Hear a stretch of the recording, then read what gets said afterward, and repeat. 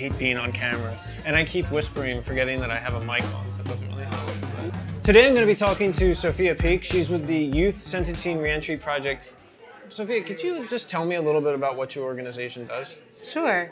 The Youth Sentencing Reentry Project, otherwise known as YSRP for short, works to really advocate for children who are incarcerated or in carceral settings being charged as adults. And so our ultimate goal is to make sure that children are not in adult jails in prisons. What drew you to fundraising?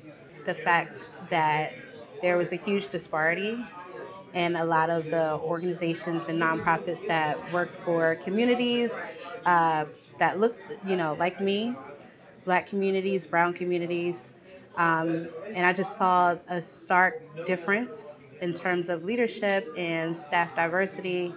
As diverse as Philadelphia is, right, there is still very much a lack of Black fundraisers in the nonprofit sector, in the impact sector.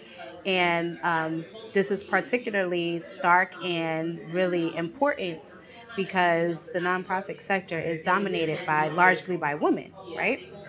But not Black women. And so again, the idea of representation is just extremely important. We're storytellers, we love telling stories. I'm sure as you're in development, you love that you have to tell stories. Right. Can you talk to me a little bit about trying to tell the stories of the people that you're serving? We do the exact opposite of what has historically been done in terms of fundraising. You know, when you think about tokenism, when you think about exploitation, when you think about transactional relationships, we really pride ourselves on our client partners being an active participant, one, in their overall relationship with us. That's why we deem it partnership. But two, if we're telling their story, we want to make sure that whatever story that we're telling is an accurate representation of how they want to see themselves. And ultimately allowing them to tell their own stories. Like, we look at it as if we're just the conduits. Can you talk to me about how that approach actually helps your mission? I mean, because some people, I feel like they want it to be transactional. They just want to use the story and meet their deadline. But how does it help your mission to be authentic like that? The biggest thing, biggest thing, when you're dealing with traditionally, again, vulnerable people who have been vulnerable by definition of a lot of the barriers and obstacles that we know are affected by because of a system. There is oftentimes a lack of trust, right?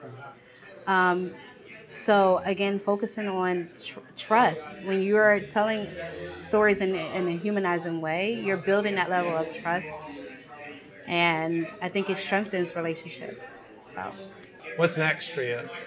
I'm not sure yet. I'm figuring that out, but I know definitely what I will not stop doing is continuing to have these conversations because they are so important for me and the level of lived experience that I bring to my work in general. So. Well, thanks so much for your time. I really appreciate it.